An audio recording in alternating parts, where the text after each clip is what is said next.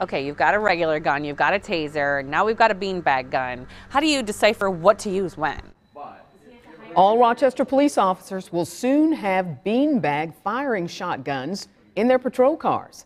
It sounds odd, but these guns have been used for years.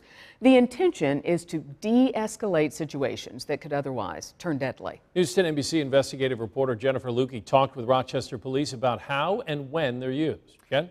Yeah, Brett, Deanna, as part of the new Rochester City budget, which is actually being voted on in about an hour or so, RPD is set to get funding to outfit every patrol car with a standard shotgun that fires beanbag rounds. They'll keep it in the trunk of the car separate from the regular shotguns they carry with live ammunition. Body-worn cameras have given us all a look at the interactions between police and members of our community. And one thing is clear. Many of them involve highly emotional circumstances with people who may be dealing with mental health issues. As we move through a lot more of dealing with different calls that are out there and different mental health crises and things along those lines, really the importance of less lethal tools. This is one of those tools. It's a standard shotgun, but it fires beanbags. This would be what the round looks like. And then this is what gets fired out of the round. An RPD firearms instructor fired off a few rounds today to give us a sense, and you can see the beanbags clearly still pack a punch.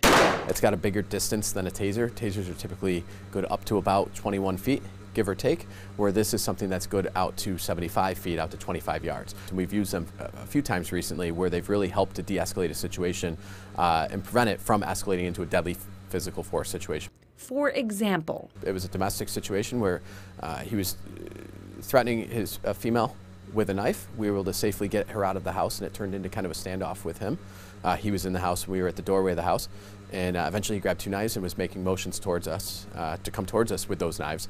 The beanbag gun was effective in getting him to drop the knives and then comply with us, because it's a painful experience to get shot with the beanbag round. Okay, you've got a regular gun, you've got a taser, now we've got a beanbag gun. How do you decipher what to use when? So a great example would be somebody with some sort of deadly weapon, but not necessarily a gun. Where a beanbag gun would be good with somebody with a knife, some sort of edged weapon, a knife, a sword. We've had instances with blunt objects like pipes, baseball bats, things along those lines that could very easily create serious injury to somebody or even death. But not a firearm, in terms of a projectile type situation. Most of the time, a beanbag gun is used when officers have time to assess a situation. It's not something that one officer would pull out and use by themselves.